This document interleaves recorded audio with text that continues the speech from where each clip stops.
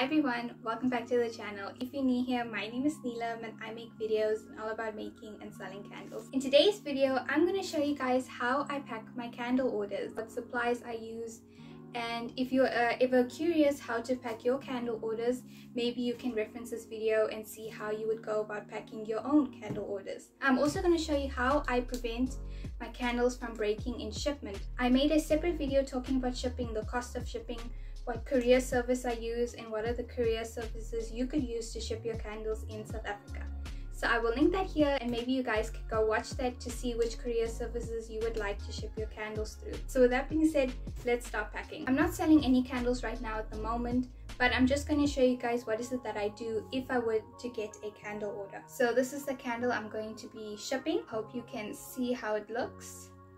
I don't know how tall it is, but I will insert the measurement here. And this candle size is perfect for the box that I'm going to be using, which I'll show you in a minute. This is the bubble wrap that I'll be using. I chose to use bubble wrap. At the time, it was easier for me when I was selling my candles. I cut it in a rectangle shape and I put it lengthwise in facing me, and this is how I would wrap my candle. I do want more eco-friendly options for shipping my candles, but as of right now, this bubble wrap works for me, and maybe you guys will mostly use bubble wrap as well. I put it lengthwise and then I put the candle at the far end, and then I just wrap it like a burrito. I take the ends and then I push it inwards, and then I just see how it will flow. As you can see, I have some little bits sticking out, and then I would just use tape to tape that up. I use sellotape because it works easier for me. Take the tape, and now I would just stick the ends that are sticking out. And yes, this is how I bubble wrap the candle. You have to make sure you're bubble wrapping it very nicely, because your candle will break in shipment if you do not bubble wrap it and secure it properly. I feel that my candles are going somewhere far, or my candles are not fitting properly in the box. Sometimes I will bubble wrap it really well in case it does move during shipment, or they throw the boxes or something like that. It won't break. I got my bubble wrap from a shipping store. This is what I would do. So it comes in a roll, as you can see, of bubble wrap. The next shipping supply I like using is a wrapping paper. I like the color black, so I just thought it would look very elegant for my candles. Turn it so that it's in a diamond shape. I will put my candle right at the top, and then I will wrap it same way that I wrap the bubble wrap. I will just take the ends, wrap it inwards. My mom taught me this method, and it has really helped me when it came to packaging my candles. I will take my thank you sticker and I will put it at the end so that when they open it, it's like a present. Here is my thank you stickers I have. They come in a pack of 500. It's in a roll, and I just really love these thank you stickers because it has my branding on it in the sense that of the colors. I'm still deciding how I would like my thank you stickers to look like. Oh, oops.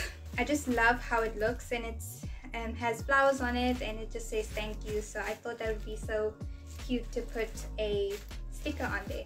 Once you guys are happy with the way you've packaged it, this is the part where you're going to now have to protect your candles, and I'm going to show you guys what is it that I use to protect my candles during shipping. Here is the box that I used. I will put the measurements of this box in the video, and it fits really well. And what I would do is I would put my candle inside and ship it in a bigger box for shipping, because this box is too small to ship on itself. When I put 2 candles in here, it fits very nicely and it doesn't move. In this video, I'm just going to be putting 1. I got these packing peanuts whenever I order supplies. I didn't have to buy it. Put the packing peanuts inside, fill it till it covers the bottom, because we need a cushion for your candles to sit.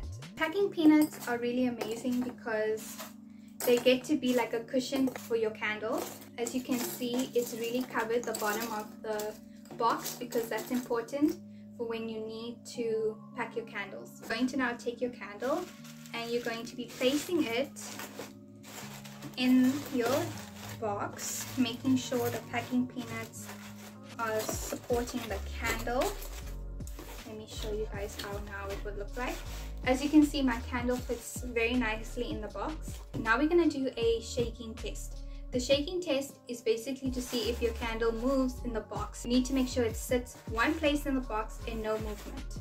So as you can see, it's moving. I need more packing peanuts. Take a packing peanut. I will push it to the side where it will block the corners of the box to prevent it from moving from side to side. You want to be filling up the box to where there will be no shaking in the box. It should cover the size of the candle. It's not going to damage the candle or put any weight near the candle. So I got these paper confetti from a shipping store. This is something I do. This is just for aesthetic purposes, but I do think it does protect the candle because I do put it in between the gaps, cover it up to the point where you can't see the candle, if that makes sense. It's very nicely put, and that when you open it you can see the candle right there. So I just thought this was a cute and a pretty thing to do for when the customer opens the package. You guys could do this, or you could do anything else. You can add stickers if you guys would like for branding, or you could add a note here when they open the candle package to say thank you for ordering from me.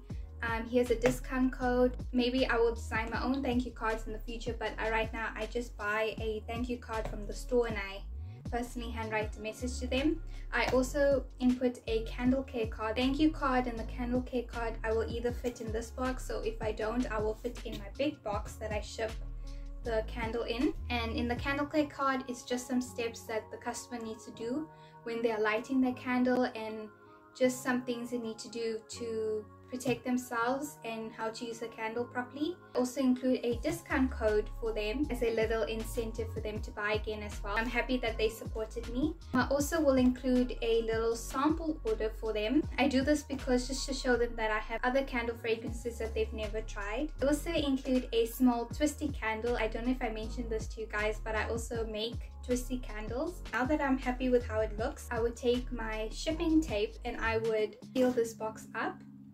And now I'm going to be doing a shaking test to see if I hear it moving. No, I can't hear anything, and this is how I would package my candle orders. I sell my candles on Instagram, so I have to let them know which courier service I use and how much I will charge them, so that will be on my Instagram in my highlights. I do want to upgrade my branding, upgrade my packaging, so if I do that in the future, I will let you guys know what I choose to do. If you guys are looking to ship your candles through other courier services in South Africa, you can watch that because I explain the shipping process and I explain the cost that you would need to know. Thank you so much for watching. This is just how I package my candle orders and how I protect them in shipping. Maybe you guys would do something different, but I just thought I would show you guys how I go about packing my candle orders. Please don't forget to follow me on Instagram at iridescentcandleco, and I'll see you all in my next video. Bye guys!